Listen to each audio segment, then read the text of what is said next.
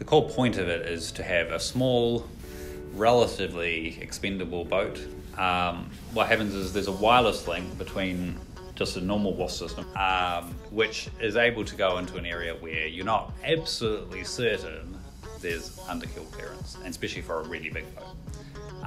And so that boat needs to have a WASP system on it in this case, because you want to be able to go over the area and go, all right, there's underkill clearance here, there's a few bits of coral here, some rocks have been in this area, none of them are on the chart, but I can see, I'm really sure I can get my big boat in here without trouble. Ideally, the big boat might be on its way in right now, or it's about to come in, so you want to do a few passes, make sure there's a nice wide area where you're confident you've got underkill clearance, and then as fast as possible you want the skipper of that boat to get the information that he is or isn't going to go into that harbour. Here we are with our super yacht at Administration Bay, Motutapu Island, which is in Auckland, New Zealand. It looks like a beautiful anchorage, and we've decided we want to anchor our super yacht for lunch. The chart says there's 7.3 metres of water in the bay, which looks very good. However, to be sure that it's safe for our yacht, crew and guests, we've sent out our tender equipped with a WASP W3 with CDX to map the bay ourselves instantly and in real time to make sure our chosen anchorage is a safe one. In the bottom picture, we can see the tender is starting to map the bay in 3D and 2D in the top picture. In this scenario, we also have a WASP W3 on our super yacht. So while we stand by on the super yacht safely outside the bay, the tender maps the full bay to see where it's safe for us to anchor for lunch. And we're also mapping outside the bay while we wait.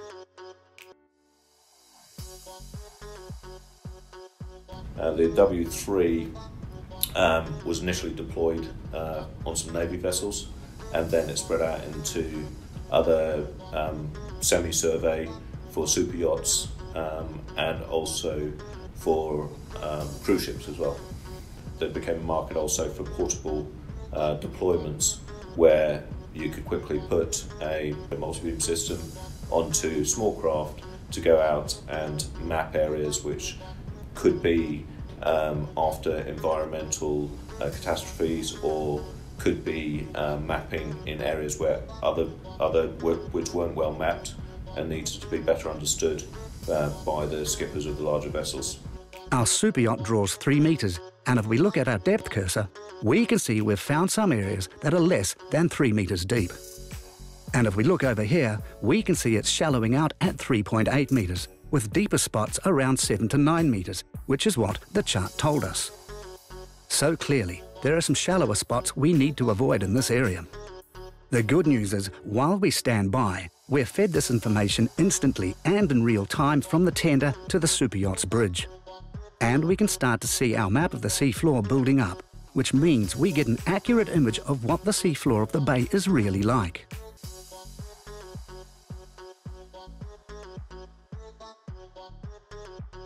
The difference can be huge. Navigational charts around the world are based off of data that is typically, in I would say 90% of locations, collected with single beam, which means you've got point targets on the seafloor, and those surveys may have taken place many years ago. Things may have changed, and also they can be inaccurate as well. There's also a lot of charting, especially in the islands and so on, which have actually been collected with data off of lead line. So it's actually been string line point depths. So the accuracy is very, very low. In other areas, in coastline areas in Europe and so on, the accuracy is relatively high. However, it only really gives you a contour image of the seafloor and what is going on. Whereas with real-time bathymetry, it is truly real-time. You're seeing exactly what is down there right now. So, it's not about historic data, it's about real-time data, and you're also seeing detail, which is typically 100 times higher than what the original survey would have been. When I say 100 times, it just depends on the original survey, it could be more. From these contour lines, we can see much of the bay is 9 metres deep. But there's a very significant rock here, with red showing shallow water and grey showing extremely shallow water. This would be a serious danger to our valuable super yacht if we anchored on top of that. Back on our super yacht, we have a comfortable 10 metres of water under our boat, and we can see a few seafloor undulations and rocks. Our WASSP W3 gives us significantly more detail than that shown on the chart.